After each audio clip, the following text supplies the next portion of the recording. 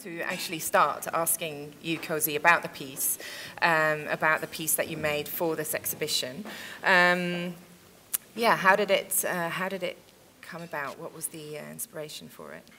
I received an email from an invitation to do an audio work for SOUNDWORKS, and I read through it and saw what it, and what the subject matter was and everything.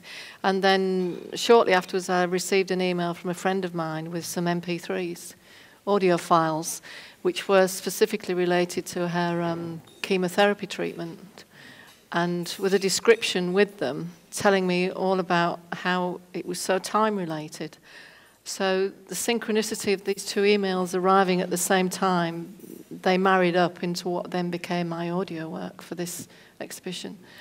So it was all very much about time, even the opportunity of the two emails arriving together and her description of how she felt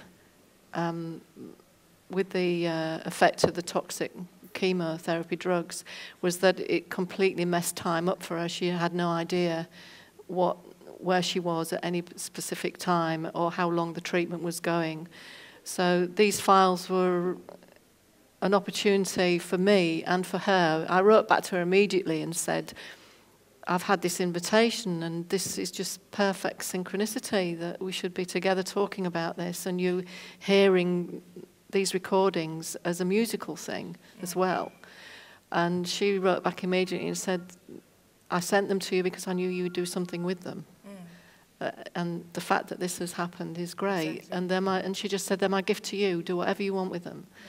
Which I did. About a week later, because I was in the middle of another project, I sat down and worked on it and then sent the finished piece to her and said, I hope, from the descriptions she'd sent me in emails of how she felt along the journey of this chemo, because I went from the beginning. The piece is an audio representation of her from the beginning of her chemo to when she comes to the end of it, which was an elated feeling she had.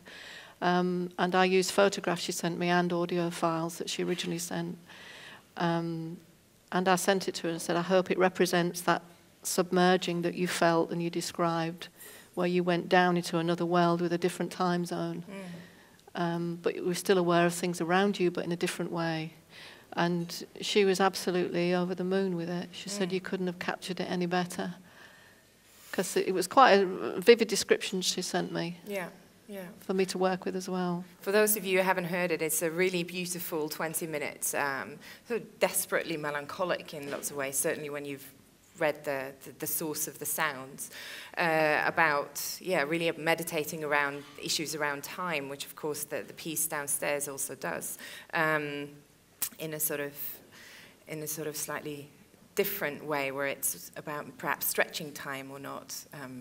Well, she was hoping to extend time in her lifetime by going through this treatment. Yeah. And the treatment was time-specific, rate-specific for the different chemicals to her. Therefore, you got these different rhythms coming from the pumps and the drip-drip of the chemicals going through her. So it was a very personal piece. I wanted it to be specifically personal. Yeah. Just because it arrived to me that way.